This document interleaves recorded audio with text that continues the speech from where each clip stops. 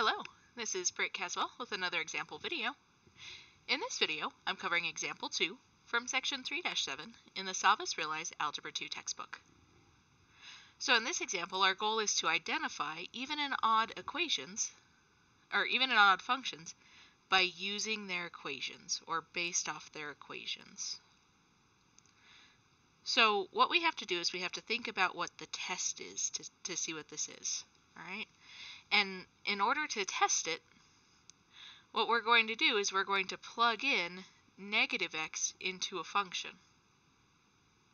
Now, if I plug in negative x and the same function comes out, this is going to be an even function, okay? So I'm going to put same function right here just to remind myself. Now, if I plug in negative x and the same function comes out but every sign is changed,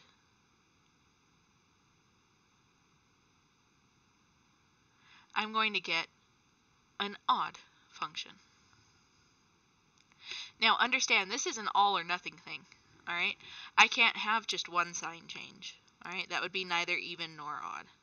It has to be every single sign changes to be odd, or none of the signs change for it to be even. So that's kind of what we're looking for. So let's give it a go. So for part A here, I'm going to plug in negative x. Now it's important that when you plug in that negative x that you do it using parentheses.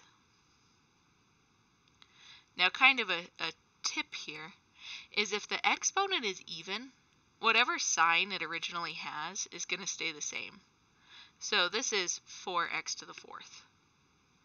And that's because if you take a negative times a negative, it comes out positive. And even exponents make you multiply pairs of negatives together. And then I have a plus 5. So if I look at my signs, all right, I have a positive here and a positive here. And this one is a positive and a positive.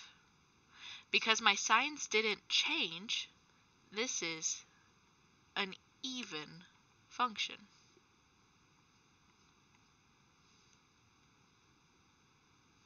Let's try another one. So I'm going to plug in negative x. So I get 2 times negative x cubed plus 3 times negative x. So here, this is like doing 2 times negative x times negative x times negative x, all right? So 3 negatives causes you to have a negative 2, and then x times x times x is x cubed. So this is negative 2x cubed. And again, remember, you look at the exponent, and if it's odd, it just changes whatever the sign was. Now here, 3 times negative x is negative 3x. So let's take a look at our signs. So I had a positive and a positive.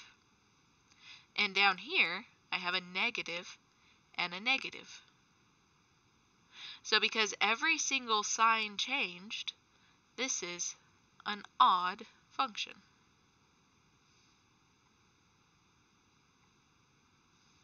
Let's try another one. Let's do orange. So here I have 7 times negative x to the fifth minus 2 times negative x squared plus 4. So here with the odd power, this is going to turn into negative 7x to the fifth. Here with the even power, the sign stays as it was. Oops. Don't mind that little line I put in there. There we go. So again, because of the even power, the sign stays as it was. So this stays as a minus 2x squared and then a plus 4. So let's look at our signs. So I have a positive, a negative, and a positive. Down here, I have a negative, negative, positive. So the first one changed and the second two didn't. So this is neither even nor odd. Because if it was even, it would have still been plus minus plus. And if it was odd, it should have been minus plus minus. So it's neither of them. Alright, and then part B here.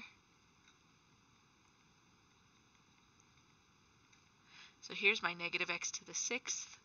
Now remember that even exponent means that this is going to come out positive, right? So I have x to the 6th, and then I have a minus 2. So if I check out my signs, I have a plus and a minus, and down here I have a plus and a minus. So because the signs are exactly the same, I have an even function. Alrighty, so that's how we test for evenness or oddness when we're given an equation. Until next time.